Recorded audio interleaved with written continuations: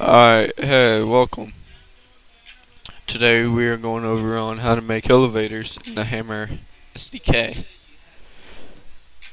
So we're going to select a new, and now we're going to come in our textures, type in floor, find this texture right here.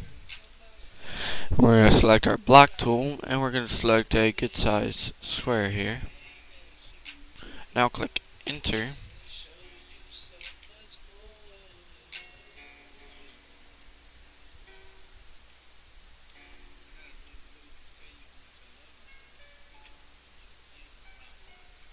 Alright, now that we have our square, right here, let's select our block tool, go back to our textures, type in wall. Okay. Select the wall you like. I'm using this texture. And let's draw out a good size square here. Okay, let's bring up one here.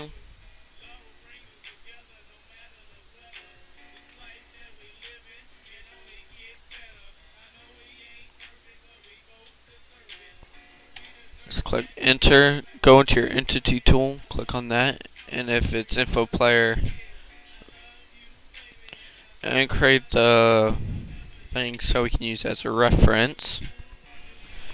Alright, using that as a reference is good.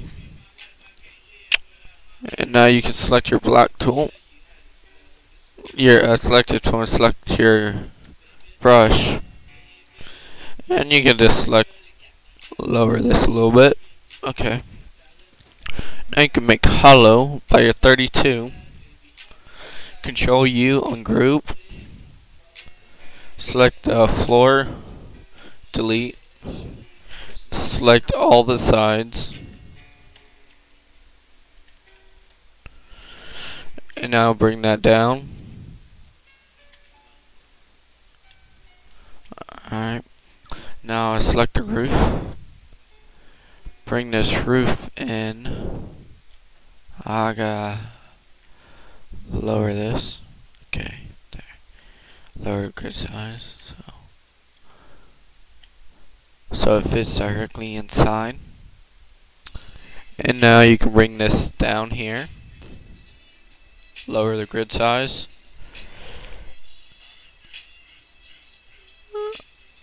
You can bring this down some and carve. And then bring it back up.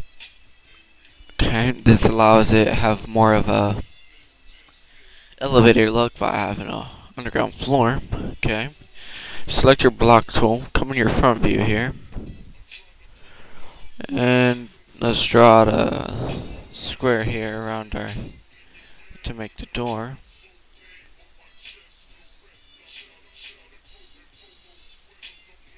Create object. Now click carve. You can now delete this.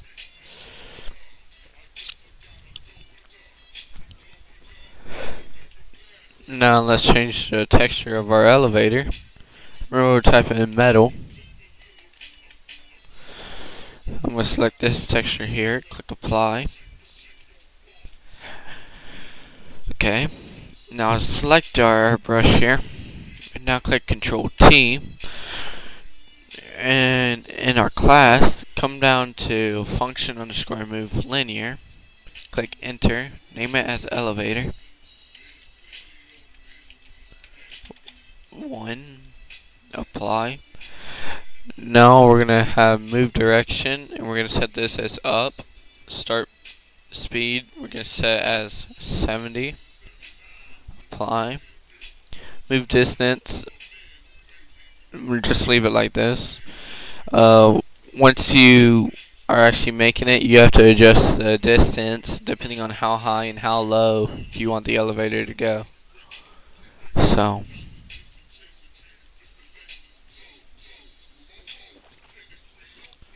So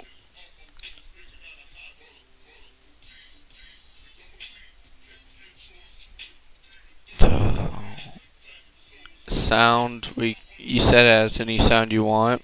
Yes. I'm not gonna worry about that right now. Alright.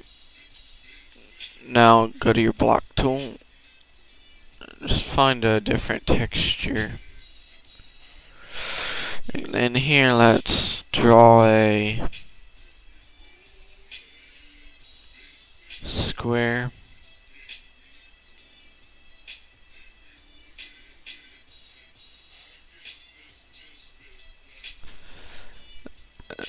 Let's click enter.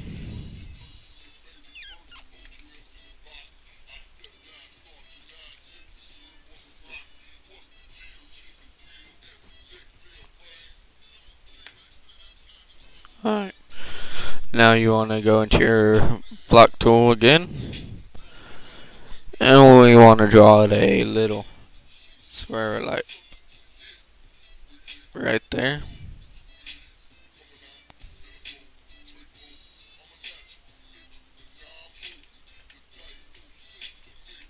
Click enter. Change the texture to a button texture by going to browse, type in button.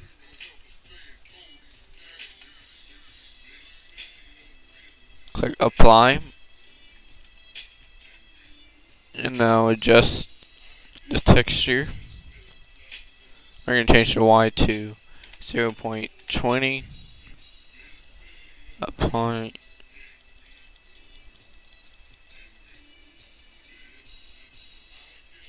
Apply. Okay, now hit Control. Now select the button, hit Control T, and go to Function Button. Click Apply, name it Button 1 Elevator. Apply. We can set the button move direction any way you want. I'm just gonna do 90 here. Apply. Speed, leave it at 5. You can just set the sound as access granted. Apply. Okay, now for outputs, you want to click add. In my output name, you want to put on pressed, target entity, elevator 1, and via this input, open.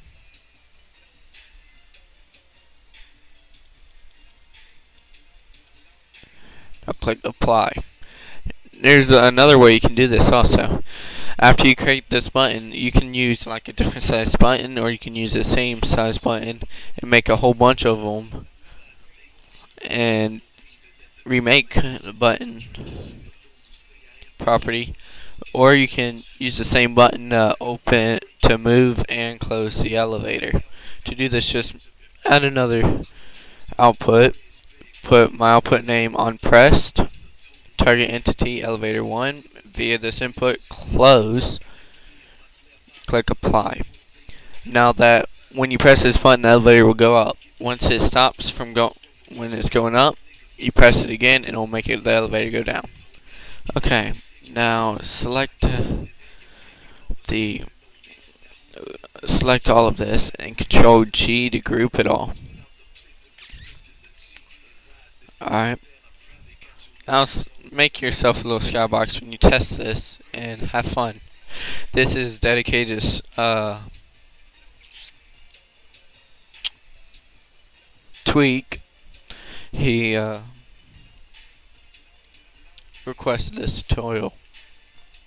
Have fun.